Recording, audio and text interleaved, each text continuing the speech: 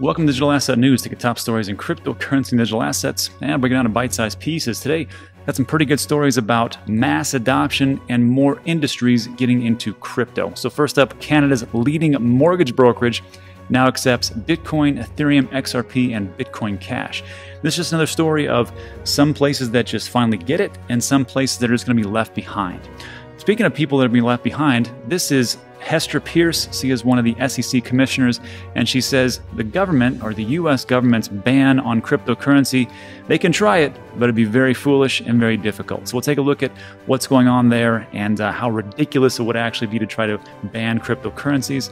And finally, I just want to do a quick update on Puerto Rico, the Puerto Rico trip, and the new video I'm going to put out about investing over there in Puerto Rico, moving over there, and then how to use different cryptocurrencies to pay for all the services that they have over there, including investment properties. So we'll do all that, but first take a look at what's going on in the market. So today, what a great day, right?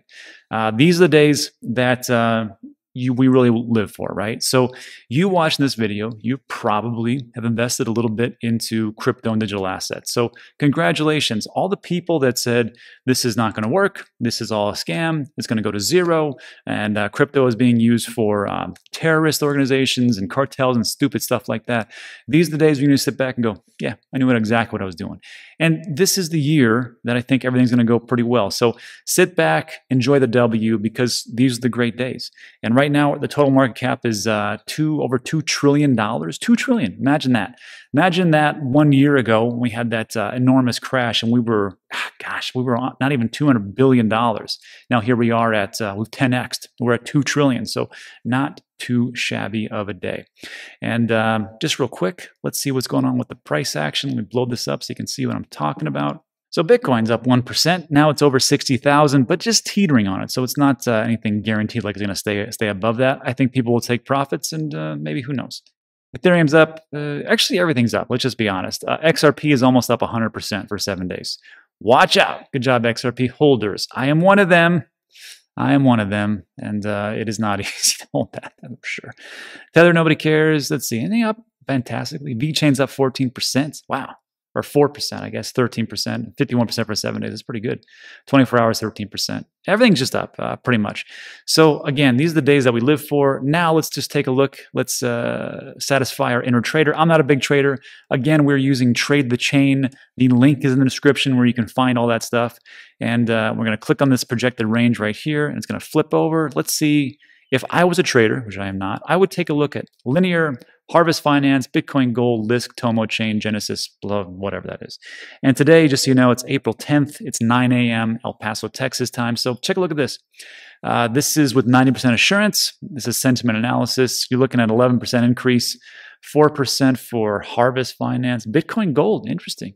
3%, and then 3% for Lisk. So definitely take a look at those. Again, you can find Trade the Chain, but let's just jump into today's top story because I thought this was pretty fascinating of what is going on. So what we got here, and if you've been on the channel for any length of time, you know that I believe in holding assets, cryptocurrency, digital assets, land, asset, even gold and silver, assets, properties, assets. So I like to accumulate these things because it just usually, not all the time, usually appreciates.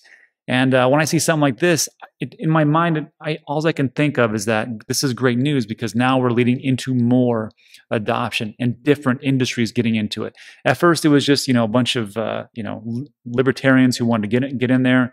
Now it became speculators. Now we've got these big institutions, hedge funds, insurance companies, which we just talked about, Liberty Mutual, and all the rest of those big companies, Mass Mutual.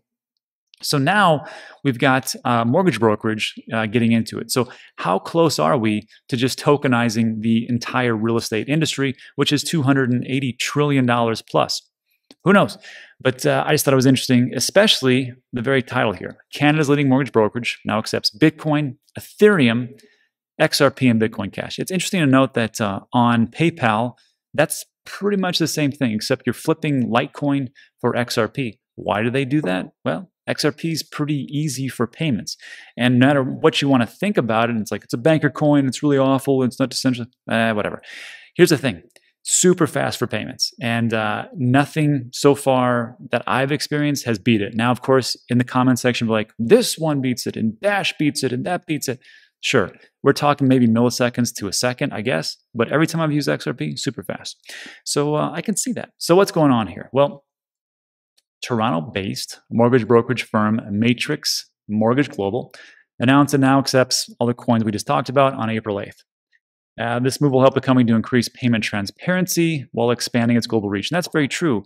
Everything that's on the blockchain is a public ledger, so every type of payment can be seen. I wish they would do this for a lot of different places, because if you've ever been through different problems with the bank as far as payments for your houses, which I have, it sucks because you have to like prove this and prove that and what happened here. On a public ledger, it doesn't matter. It's just right there, and it's great. Anyhow, Matrix Merge Global will allow payment with digital assets with the help of leading crypto payment service BitPay. But the real question to me is this. So if they're going to do this and they're going to allow these types of payments, are they going to keep this cryptocurrency? Are they going to transfer it over into fiat and just keep it like that? Or are they just going to take that Bitcoin Cash, that Ethereum, that XRP, and hang on to that those assets in their native form? Are they going to transfer them over? Now, if you're like Elon Musk over at Tesla, they said, you can pay for your Tesla, but we're going to keep it into Bitcoin. We're not going to transfer it over. Other places, that's PayPal, that's not what they're going to do. They're going to transact everything into fiat, and it's just going to be settled like that, but they'll hold on to your crypto.